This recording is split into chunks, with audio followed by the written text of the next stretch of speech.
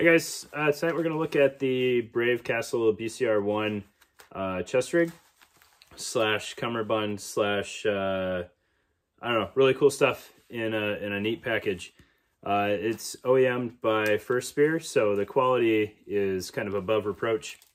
But we'll get it down on the table, show you what it's all about. There's a lot of capability packed in here, and it should be dropping May 1st. So depending on when you see this video, it might be available or just a couple days away. So check it out. All right, folks, so tonight we're looking at the Brave Castle BCR-1 chest rig slash cummerbund, if you will. And depending on when you watch this, may or may not be released, but it is going to market for $180, which first glance seems kind of steep. But just, give it a chance as we go through this. It is built by First Spear. So if you're not familiar with First Spear products, they are a premium product. So that's where a lot of that price comes from. Plus it is kind of a unique design. And there's a lot of capability in here that's not necessarily readily apparent. So I think that the $180 really isn't as big of a stretch as it might appear at first glance. So Brave Castle did send me this rig. So I just want to put that out there to eliminate any biases or highlight any potential biases. However, it is just being loaned to me. So I'm sending it back to him. This is actually one of his prototypes and kind of his rig. So it will be going back to him. So hopefully that any chance of a bias is gone, right? It's just a loaner product. So looking at it, it absolutely has some design elements or inspiration that came from the TRX Arms Ready rig, which is totally fine, right? It's not a blatant copy. A lot of the functionality, you could say, is copied, but it's definitely improved, and it's kind of crazy. This was already in the works when I put out my Ready rig video, so I'm not taking credit for any of the improvements, but he hit almost all of the boxes for the things that I had issue with on the Ready rig. So, that's great, right? There's improvement happening in the industry, and you really can't get mad at that. So kind of surface level, it has almost the same functionality. So it's got room for 3 M4 mags up front. He also sent me a quad pistol pouch, which will fit inside of it. So if you wanted pistol caliber, carbine, or subgun mags, or just extra pistol mags for the range, you can absolutely do that with it. It fits fine. His inserts, he's going to continue to build in-house to kind of help cut down some of the cost. So you'll get a First Spear rig with Brave Castle inserts, which is kind of cool. He's still making something to put with his product. His inserts are plenty tight. There's good retention, at least on the M4 mags. The pistol mags, depending on what specific weapon you're using, the retention could be extra stiff or looser. It really just depends on what you're using. You can see it has the Velcro just down the center of the magazine portion. The M4 mags are the same way, and then on the back it's just on the center. He does stretch the coverage out about as far as he can, and they are all open bottomed with webbing loop there. So the durability is there for sure. If you shy away from open bottom inserts, just be aware that that's the case. And that is also the case, on the bottom of the rig, just the way it's assembled. You will have some exposed magazine on the bottom, all right? So, just pointing that out, some people that really bothers them, the concern for getting debris in there and whatnot. And it's a valid concern. Like I said, the inserts, though, are plenty tight. And I've hit on other inserts in the past for this kind of limited Velcro coverage. However, he fixed the way that it's secured in there, so it really doesn't cause any issues. Unlike the Ready rig video, where that was kind of a limiting factor on the rig and how it closed. All right, so when you look at the front of the rig, there is a full Velcro sandwich that comes from both sides to secure your insert in place.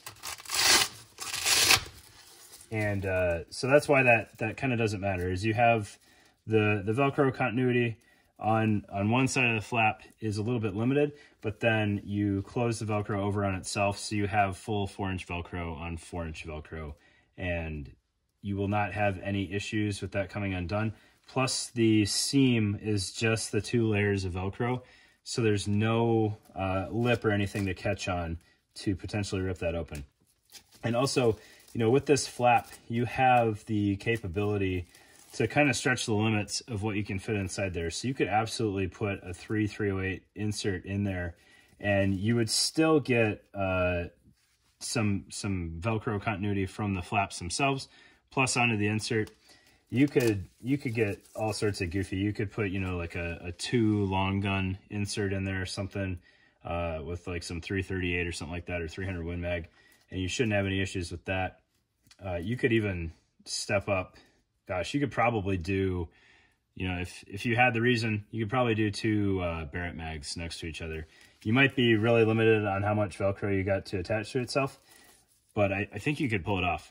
And that's just, you know, not necessarily something that you would want to do, but you have that capability. You could also play with it some more, and you could have, you know, radios and a couple M4 mags. If you were working with Baofangs, you could probably put a Baofang and still 3 M4 mags in there. So the way that it closes from both sides, there's a lot of capability there, and room to kind of expand beyond the marketed volume. And then, so once you've got your insert in there, it also opens it up. You can put danglers underneath or in front of your mags or whatever. You can, you know, wrap stuff around the front of this thing, and lots of capability there. And actually, I'll show you. This is the med pouch. This is going to be sold separate. I don't know the cost on this thing, but it uses this 4-inch one wrap, and I'll show you a little bit later where it's intended to mount.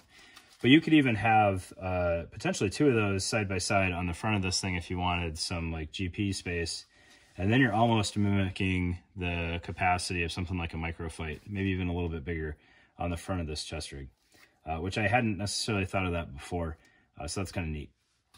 All right. On both sides of the center portion, you have tubes. So what that enables you to do is, one, give you, you know, an easy way to don and doff this thing. If you undo both sides, you can throw it straight over your head, which is very nice. One of the complaints I had with the Ready Rig is it's really hard to put on, depending on how high you run the chest rig. And even if it was, you know, lots of slack, it was still kind of a challenge to get on. These straps have a little bit more body to them, a little bit more structure, and they don't move around a whole lot.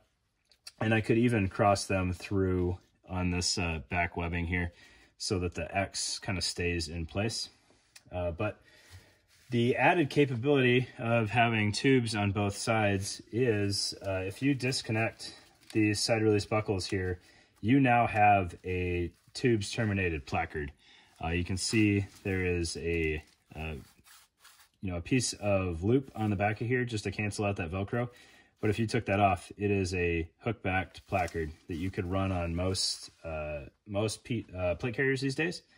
And then the way everything's assembled in the back, you can take the harness completely off, and this creates a fully functional cummerbund. So you could, depending on what plate carrier you're buying, like Defense Mechanisms would be a great example. They don't come with a cummerbund, but they are set up to use this exact type of cummerbund. So if you had the BCR-1 for $180 plus the Defense Mechanisms PC for, I think it was 140 or 150, depending on Molly back, you now have a relatively full-featured plate carrier for right around $320 or so, $330, with the placard included. So when you look at it like that, if this is kind of the ideal stepping stone. You know, a lot of people start out like, oh, you need a really good belt setup or a solid belt setup, and then maybe you want to dabble in chest rigs, and then eventually you get down into armor and plate carriers. This makes an ideal stepping stone. You buy it as kind of a premium chest rig at $180, but then when you get to the point where you're buying a plate carrier, if it's one of the a la carte options out there, that will take a Velcro sandwich cummerbund in the back, bam, you've got this and you don't have to buy a cummerbund. Plus it's already got the tubes on it, which a lot of people are huge fans of, and you're ready to rock. You don't need to buy a tubes modification kit or anything like that. So I think when you look at it from that angle, the price makes a lot more sense versus just a chest rig. All right, so we'll just to keep this thing kind of together, we'll put these tubes back together here.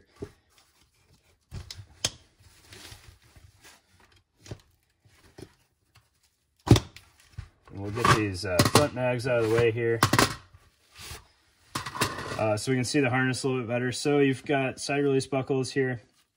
I didn't check if these are field repairable buckles, but it doesn't really matter. If they're not, you can cut the buckle off, leave the tab in place, and you can put some field repairable buckles on there to do whatever you need to. If you wanted to switch to G-hooks, you can Dremel out a piece of the G-hook so it'll feed on here, and then it would work on a Faro plate carrier just fine. The harness is pretty nice. It's dual layer webbing, which is 2-inch webbing with some kind of molly webbing running a good ways up to there is all usable webbing. So you've got four chunks of it, if you will, for comms routing and whatnot. But again, if you don't need the harness because you're using it on a plate carrier, you can ditch the whole thing. What is a little bit interesting is the two halves of the cummerbund portion, if you will, are not mirrored. So on the left side, as worn, you have kind of this accidental pocket here, if you will. I don't know how intentionally built into the design that was, but that'll hold a Sharpie or a needle D or something like that. You might be able to wedge some shears in there just fine.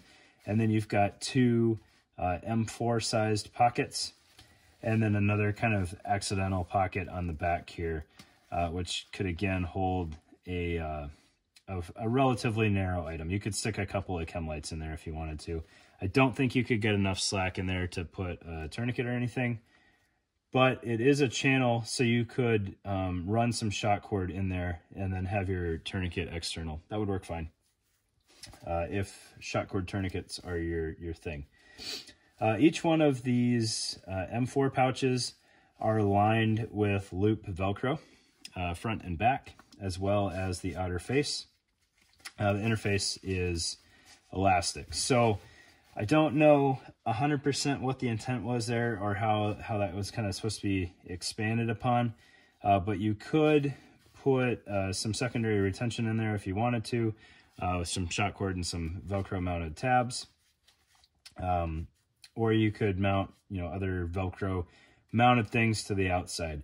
It does provide some really nice retention over just the raw elastic. It adds a little bit of grip to the interface there, and your mags are actually surprisingly secure. So we've got two M4 size pockets on the left side as worn, plus these kind of two accidental pockets. And then when we look at the right side as worn, you have kind of that same Sharpie or pen or needle D pocket, and then one M4 mag sized cell, and then this kind of, it feels reinforced. I don't know what's in there exactly. I don't think it's just elastic and Velcro, but it's this big loop lined pocket here, and I think it's probably 3.5, if not 4 inches wide, maybe 4 inches wide. But that is kind of the intended mounting location for the add-on IFAC pocket. So this big chunk of one wrap will fully engage. You can go all the way around this pocket with the one wrap, or you can finagle it into the pocket here, at least the top portion. All right, so you can get that into that kind of cup, and then the bottom portion will come up around your cummerbund here. So if you can imagine, you've got this pouch mounted to the outside of the cummerbund, and then you could still make use of that sleeve.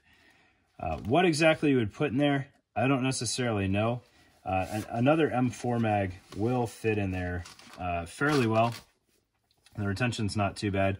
Not quite as ideal because there's really no stretch left to this pocket area, but it does have the Velcro there, so it does have some grip to it. Outside of that, I don't know I don't know what else you could best make use of that space with.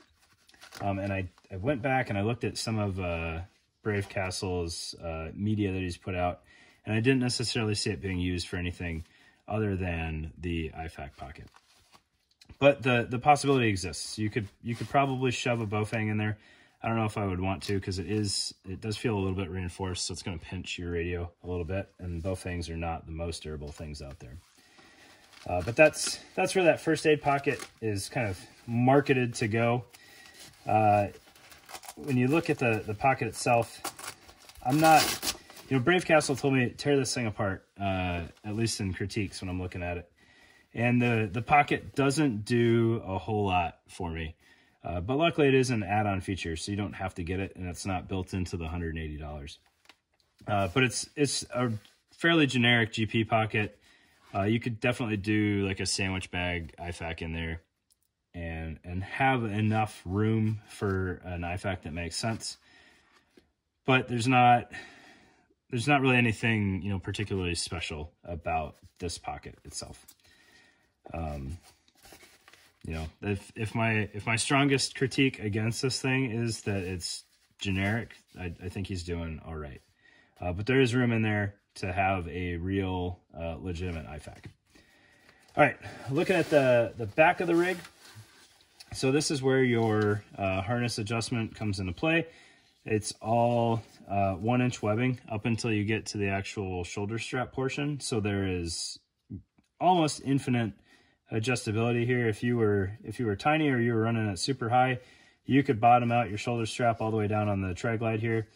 Or if you need all of the shoulder strap, like you can run this out until you're just at the tail end of your 1-inch webbing. So it would fit every possible size human being. And I think that would also make up for wider human beings as well as tall human beings. But additionally, being the 1-inch webbing, if you needed to take all the slack out of this, you can absolutely police up that webbing real easily, tape it up, or just cut it off and be totally fine. Looking at other issues, right, that he fixed, that he didn't necessarily know he was fixing my issues, right? His rear closure is much wider than the Ready Rig at almost a foot wide. And it does have some bulk to it, just like the Ready Rig did, if not a little bit more actually, because he has a full Velcro wrap here. So you've got, you've got the rear portion of the connection, if you will, and then it wraps around both sides of the cummerbund with another layer, and then you bring it back and close it on it. It is the super sweet first spear Velcro in some spots where the Velcro kind of is the base material, so you cut down on the inherent bulk there a little bit, but it does have several layers going into it. But the nice thing is you have so much adjustability on here. When you open this up, you can pay out the cummerbund all the way out in both directions, or if you really need to eat up a lot of the chest rig, you can bring these back pockets into this if need be and crisscross your cummerbund a good bit. So I don't think you'd have any issues with adjustment there. Also, you have plenty of adjustment for when you throw this thing on a plate carrier, that you could have internal radios on the plate carrier. You're probably not going to have side plates unless they're hanging off of like the front plate bag. But you could definitely go from a chest rig that fit to a plate carrier cummerbund that fit over whatever you're worried about without losing any capability or having a lot of hook Velcro hanging off of the back of your plate carrier. The hook portion on the inner side of the cummerbund is sized very well to give you a lot of flexibility without having too much hook that you have to worry about chewing up combat tops and whatnot. So, that is the Brave Castle BCR-1. I think it's really well done. Another small issue that I'm not totally sold on is kind of the opposing sides of the cummerbund not being mirrored. But really that's driven from me being a left-handed rifle shooter. So I would rather have my my double M4 side on my right side versus my left. But that's, you know, that's really splitting hairs. The overwhelming majority of the population shoots rifle right-handed, or correctly, as would be the case. So it shouldn't matter too much. You know, you could find a way to make them same on both sides while still being able to accept the IFAK, I think. Unless he had something intentional that he was trying to get that kind of reinforced portion for that I'm not recognizing. But that's really a small critique, because I don't also, you know, I don't typically go 2 or 3 mags back on a cummerbund anyways. It's really just that first pocket that matters. You can absolutely fit a Bofang in those pockets. You'll stretch out the elastic a little bit more, but not much more than an M4 mag will. So you can do radios in the cummerbund if that's something that you want.